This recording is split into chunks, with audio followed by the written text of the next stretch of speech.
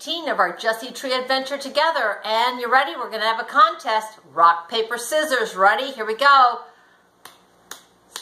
Oh, got to count. Forgot. 1, 2, 3, shoot. Oh, did I get you? Or did you get me? Ready? 1, 2, 3, shoot. I don't know who won, but you do. All right, so we're talking about a contest today. After King David had died, the people started drifting away from God again. And there was a prophet in those times named Elijah. Now, Elijah decided that he was going to have a contest with the prophets of Baal. And so he called them all together and he said, hey, let's have this contest. And they agreed. And they said, okay, you build an altar to God and put your sacrifice on it. And then you pray to your God, the God of Baal, and see if he can come and burn the sacrifice. Okay, so the people did that, and they chanted all day, and they prayed to their God, and they danced, and they shouted all day long. Nothing happened. It came evening time again, so Elijah took 12 stones. That stood for the 12 tribes, and so he built an altar. He put his wood on.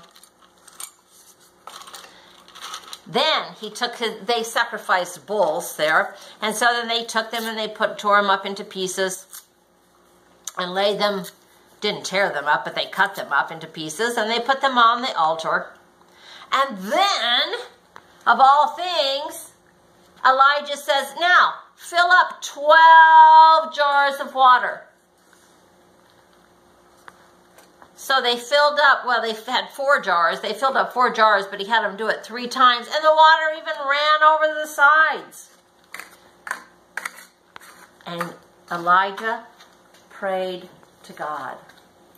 And he said, dear God, Father of Jacob, Abraham, Jacob, and Isaac,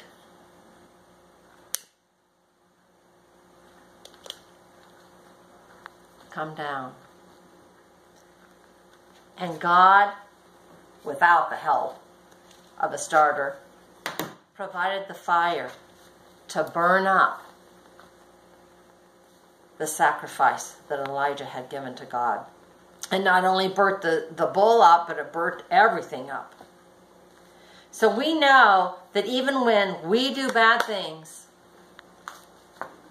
that God is always there for us. Because the people who had worshipped Baal ended up coming back and worshiping God because of the great things that God did for Elijah. Let's say a prayer. Dear Heavenly Father, the one and only true God, we know that even though we mess up, you're always there to call us back because you continue to love us day in and day out. So draw us near to you so that your light will shine through us. And all God's children said together, Amen. Amen.